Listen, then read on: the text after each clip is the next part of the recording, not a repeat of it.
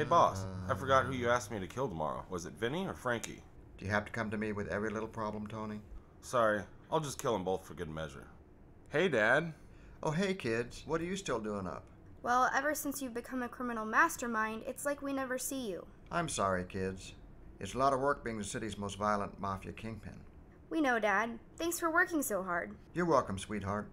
Being a ruthless psychopath might not be a glamorous job, but it's a good, honest living. But Dad, doesn't the mafia do bad stuff sometimes? Why, sure, son, but you don't have to worry about that. Why don't you relax and have a symbolic orange? No thanks. Suit yourself. Hey, Tony, did you take care of that thing? What thing? Blackmailing the governor. Crap, I knew there was something I was supposed to do yesterday. But Dad, what if you get caught and end up in prison? Don't worry, sweetie. If I'm ever on trial, I'll just threaten the jury's lives. I don't know, the whole thing seems kind of wrong. Yeah, Dad, you should probably stop being in the mafia now.